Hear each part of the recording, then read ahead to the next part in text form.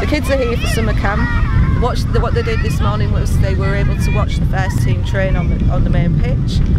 The players then come over and have a chat with the kids, have a good lot of photos taken, and then they were invited onto the main pitch with the players to do a bit of training with them. And then this afternoon we've got them split up doing some more rugby league skills.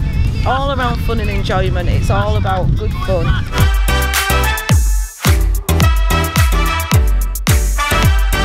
Yeah, so they learn the core skills of like passing, movement, grip, carry, all that sort of stuff. But a lot of it's game based, so a lot of it will be like touch rugby and like assault courses and stuff like that. We're going to go and see our employability, our Learn with the Robins. So that's a scheme that we set up to help people get back into work. We are located in an area, in an immediate area, where 27.6% of people are on out of work benefits.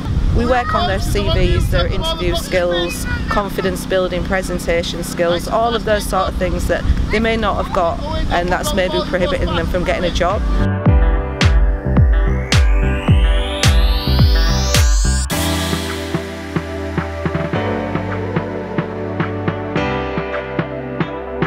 Try and find the right job that suits you, and you can touch on anything about it. Yeah, you're not under pressure to actually come here. Then later on we're going into dance academy, so we have a dance academy on a Wednesday and Thursday night, 3 classes on a Wednesday, 4 on a Thursday, I think it's that way around. Yeah, so we run the dance academy for fun, we don't do exams, no pressure, and it runs for ages 3 to, our oldest is 22 but we don't have an upper age limit at the minute. Yeah, we perform on the pitch, we perform at shows, and then the aim is the children work up the dance academy, and then once they reach the age of 16 they're able to audition for the Hull Care dance team.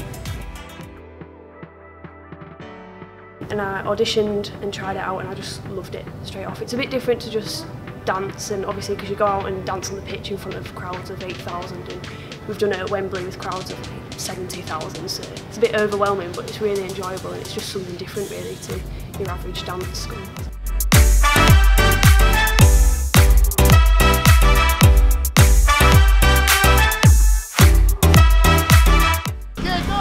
And then later on we're going into heritage. Tonight's a fun night, it's a film night, and we've got tries from 1980 to 85. There'll be ice cream, there'll be popcorn, all our regular heritage members will be there. So this is our heritage evenings, so a series of events for the sort of elderly clientele in the club and the trust, and it's just a quick get together that's free of charge, and it promotes communication and the discussions around the history of the club.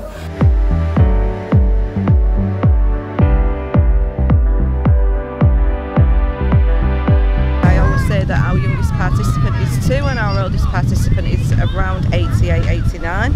So there's something for everybody here at the Trust.